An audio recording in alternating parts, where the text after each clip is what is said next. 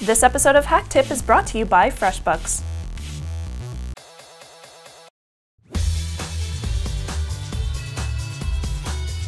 Welcome to HakTip, the show where we break down concepts, tools, and techniques for hackers, gurus, and IT ninjas. I'm Shannon Morris, and today we're scanning multiple targets in NMap, aka Network Mapper. Now last week we discussed the simple task of installing NMap and scanning for a selected target. Pretty easy. I chose to scan my Synology NAS to show you a quick outline of what to expect whenever your scan has completed. Now let's say that you want to scan multiple targets all at once. Instead of scanning them one at a time, you can do them all in one command, such as this. First off, you need to type in NMap and then your 3, 4, 5, or however many IP addresses that you want to scan. So I know that I am in the 10.73.31 range, so I'm going to scan 10.73.31.1.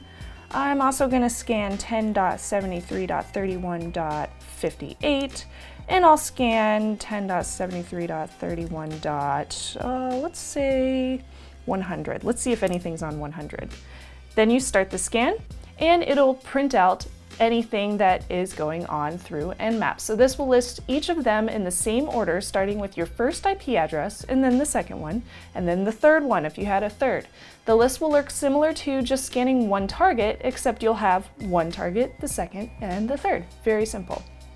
Also, if they are all on the same subnet, you can also type your command like this one, such as NMap, and then you can type in another IP address, 10.73.31. Let's say I'll do 115 and 255. Probably nothing up there, but we'll see. And then it'll output all of the same information. Now, if you want to scan a range of IP addresses that looks a little bit different, and this will scan pretty much everything on your network if you want it to, you could simply type in something like this, NMap, and then type in your IP address, 10.73.31.1, and I'm going to say through 100. So this is actually going to pull up whatever is going on. It'll output any and all networked hardware that is currently on and connected between those IP address ranges. So if we keep it going, there we go. Okay, so we're starting to see all sorts of things. Now this one's probably my favorite one. If I scroll up right now, you're going to see, let's see, there's something on 99, HTTP and CS listener.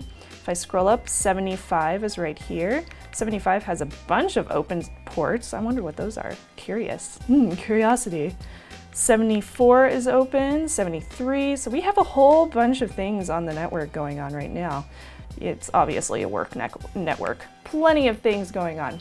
Now, if you want, you can also change this to a different class of subnet or a range of networks by doing the same thing, but changing around a couple of the numbers that you put in. So instead of typing in NMap 10.73.31.1 through 100, I could also put 10.73. And then I could do 1 through 100 star.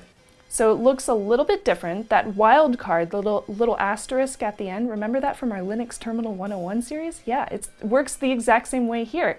It will scan all ranges from 0 to 255 in that subnet. So I'm going to hit enter. Let's see what happens. Hopefully it works. So we'll let this go ahead and run real quick. And I'm going to let it run in the background. After the break, we will try scanning an entire subnet. But first, let's take a quick break for our sponsor. FreshBooks is the simple online accounting solution built for small business owners just like you who want to skip the headache of tax time. It is tax time, and if you're not using FreshBooks, your life is a mess right now. You're hunting for receipts and digging through invoices and going through every record one by one. It's the worst. FreshBooks is the simple cloud accounting solution that will make tax time a breeze. Seriously, I know this because guess what? My taxes are already done. You know why?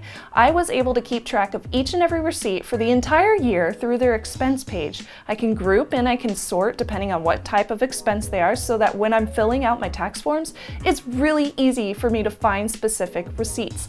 To be honest, it kind of helped me save a little bit of money this year on taxes because it totally helped me keep organized and I didn't lose anything. It was wonderful. Now with FreshBooks, you can create professional looking invoices as well. You can capture and track expenses. You can get real-time business reports with just a couple of clicks. Plus, you can work anywhere with FreshBooks mobile app for your phone and your tablet. It's really useful.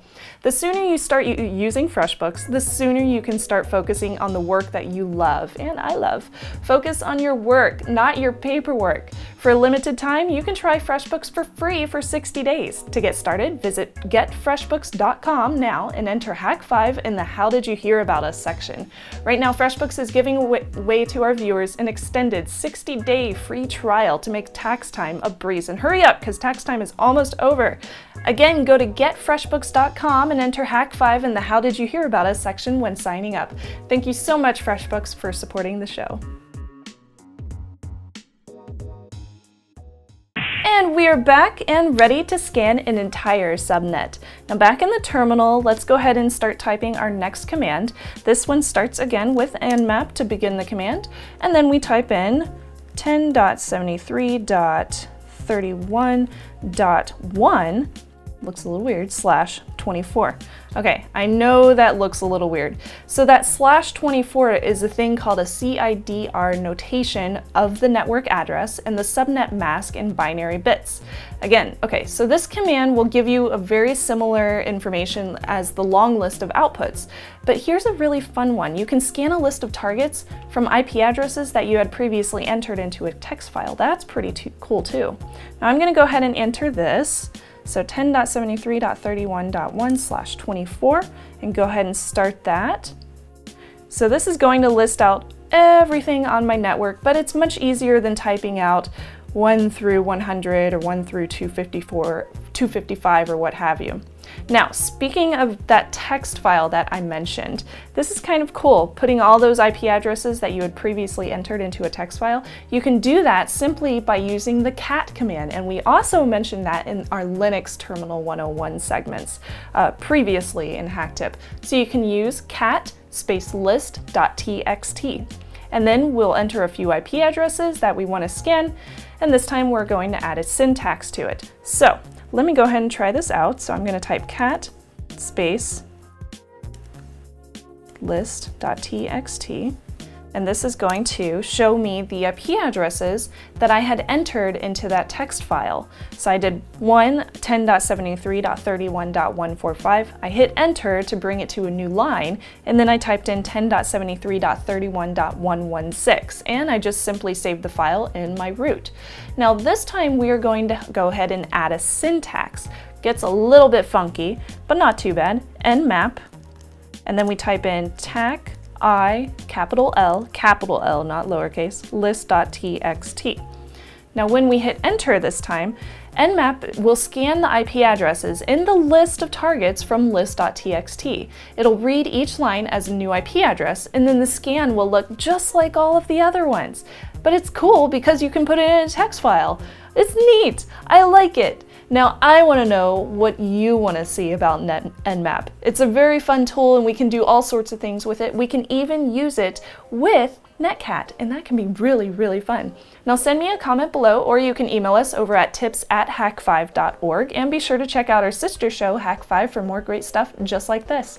Not to mention, also, Mubix has been doing some great stuff over with his show, Metasploit Minute. Definitely check that out over at hak5.org. And of course, I will always be over here, over at the Hak5 studio, entertaining you guys and reminding you to trust your Technolust.